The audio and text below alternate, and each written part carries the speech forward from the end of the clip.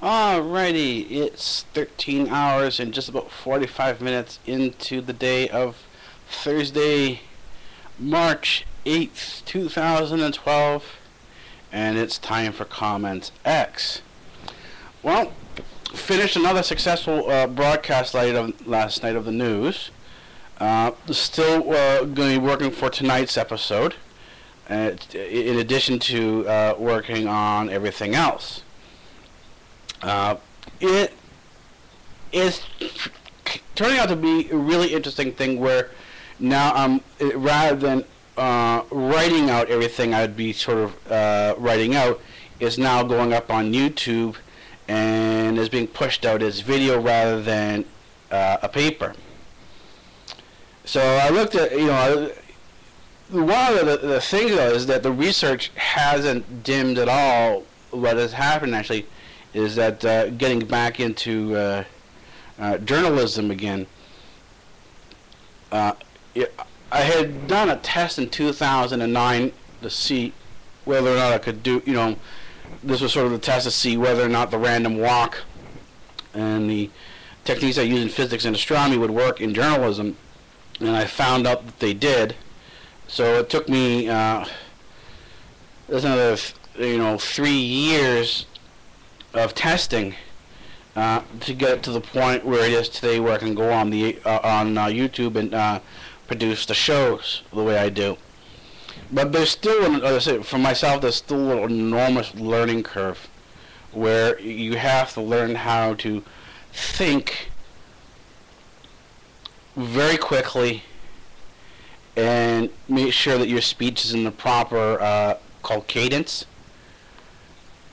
And that's so that people don't get too lost in what you're saying. But it's hard because you also want to say the right things. And sometimes, if you're not careful, you could say the wrong things. But you also have to keep in mind that even when you're saying the right things, that you may not always have all the information there, and so that the next broadcast you need to go back if the events are still occurring. You need to sort of clarify what you were talking about in your position and bring in some of the new information that you've found out. And so this is it's a process. What I find in journalism, from the scientific perspective, it's the same type of process where you're continually inching forward to the truth, to what's actually going on, even though you're not there. This is where journalism sort of crosses lines with forensic analysis, crime investigation, anything that's sort of anything that requires good research. Knowledge isn't absolute. Knowledge is simply approached, and this is sort of my perspective of things. I went out today. This is why a comment section was so late. I ended up going food shopping with my dad. I was too tired to go walking up, so I ended up hitching a ride with my dad to go food shopping with him. And there's a school nearby, and as we were there just around lunchtime, and I finished pretty quickly, so I sat outside and just waited for him. And just where you had this parade of school kids go by, and it's brought me back to my days when I first started doing a lot of my research. And I went from watching the gorillas in the zoo and looking at the different stars in the skies for types of different stars, to watching human beings and the way they behave. Basically, I took the same observational skills I did for astronomy and at the zoo into the mall and began watching human beings. That many years ago, for part of my research into behavior science for cyborgs and cybernetics. This is the whole goal of creating I call this cyborg would be a semi-sentient being, and cybernetic would be for the android that is fully sentient.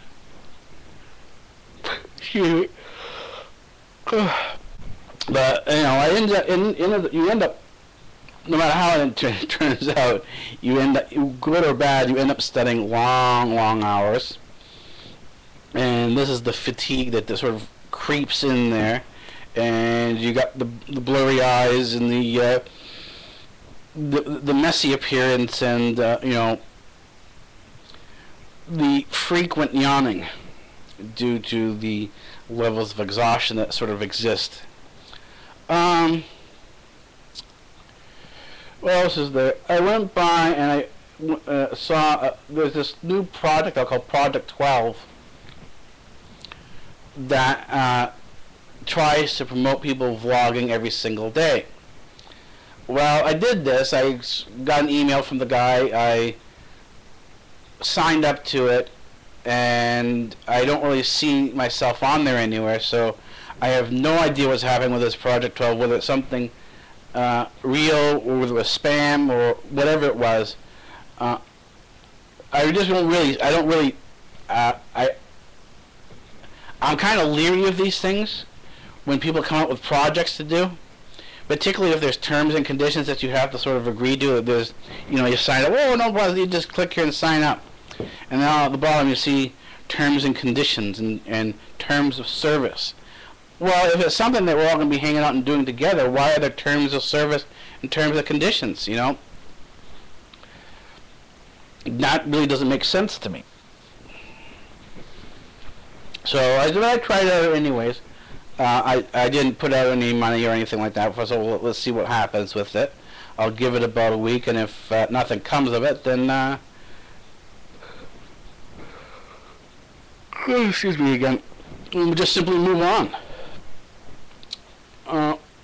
Other than that, I'm going to try, today I have to start the filming for Ubuntu BSD Unix account and for Cyborgs and that Cybernet, so hopefully I'll get that done. I also have to do tonight or tomorrow, I have to do the GIF for Right and Proper Lays. That's the exclusive Harry Potter. And this is going to be this documentary that I'll be doing, and it's actually pretty interesting. I've done the layout for the Right and Proper Ladies little gift there. I'm going to keep it short this time, so I'm going to try to keep my Right and Proper Ladies things to about 5 minutes. I've got it laid out to do that, but we'll see if I can actually stick to that point and get everything in there. And I should be trying to go around and see. I check every day with certain YouTube channels every day. I check Cassandra's NerdsRL channel every day, and she wasn't there yesterday. I'll see if she's here today. She's been showing her move, but the daily vlogs are kind of behind.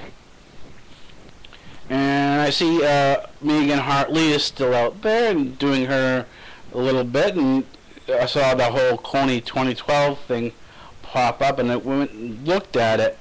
And while I agree with the premise, and this is what I stated in the news last night, and I'll pay more attention to it, I'll give it more airtime tonight. The problem that I have with Coney 2012 and a lot of these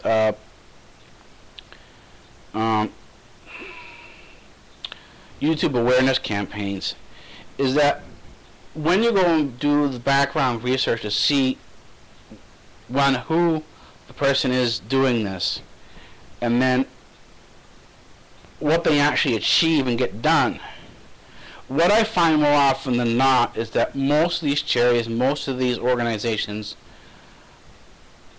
don't do anything at the end of the day. Nothing is ever achieved. There is a lot of hype in the beginning, a lot of fanfare, but after the smoke and all the show ends, and you ask yourself, what have you achieved at the end of the day? The result is nothing for the person who was hoping something would get done, but for the charity or these people who put on the show, they end up making a lot of money. This is true for most of the charities, when you see for health and whatever, most of these charities don't put most of their money towards research. They only put, the most I've ever seen is 20%. That's the most I've ever seen. 20% of whatever they bring in goes to research. The rest of it either goes for salaries, and the average salary of the charity board, and this is the ones who primarily run things, everyone else is pretty much volunteer after that. The charity board, their average salary is $150,000 to $200,000 a year. This does not include the perks, the travel bonuses, and everything else. And basically, so if you're only spending at the most 20%, and I've seen a lot, I've seen even cases, these loan lending places, these called micro loans, that are sort of promoting this help the poor type of thing. When you actually look at their balance sheets and look at how much they're actually lending out, what they're actually doing, you find out that, and I've checked into several of them, these are the more popular ones, they're actually only lending out 1% of whatever they bring in. So let's say they bring in $1 million worth of donations. Of the donations that you're giving, let's say dollar for dollar, only 1 penny out of that dollar is going towards lending. The rest of it is going towards the people who run these things. It's towards their perks. They spend an enormous amount of money. They spend 99 cents out of every dollar donated on themselves. So this is my concern, where I see charities and I see, Hank Green has come up with this project from. This was sort of my complaint before about Project for Awesome.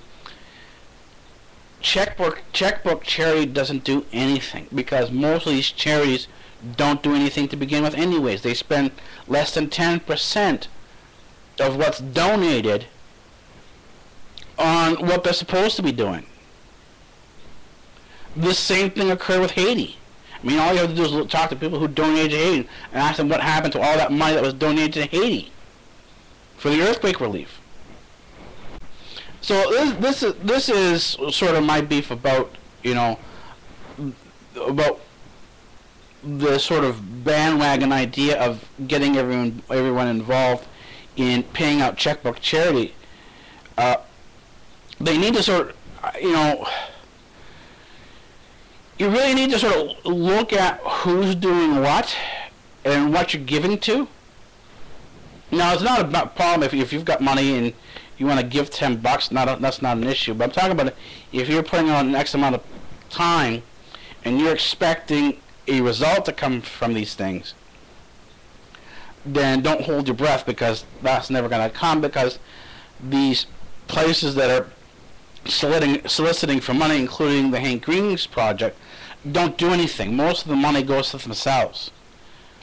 There's a 10% at the most I've seen on average. I mean, I've seen some places do 20%, and when I've looked at their books, where most places do, on average, a maximum of 10% of their funds go to, or whatever they collect, go to the actual research or anything that to be actually done. Most of the campaign is on, and funds are for awareness. And that's all they're there to do, is make you aware of something. They're not actually there to do anything about it. They're simply there to make you aware of it. And this is sort of what's happening with the Coney 2012 things. This is more of an awareness campaign. There really isn't any teeth behind it. There's also other issues that are behind the scenes that are not being actually brought out with the Coney 2012 campaign. So I'm not really dealing with Kony 2012 here on this channel. I'll be dealing with it more on the news in depth. So if you want to know more about Kony 2012, go to the news channel on INN. That's on the feature page down below. You see where all my channels are lined up. You'll see the channel INN, or Internet Network News, DE. That's the channel. Every night around midnight, there's the end of the day broadcast where I go over the summary of the headlines, and I go behind the headlines, things that you may have that are really never seen on mainstream media broadcasts. So this is where I'm coming from on there, and this is where I'll be dealing with the Kony 2012. So otherwise, I will be putting out some more videos today as I get my day more organized and get the used to the work schedule for the news. I will be putting out some more videos later on today. All right, I'll talk to you in a bit.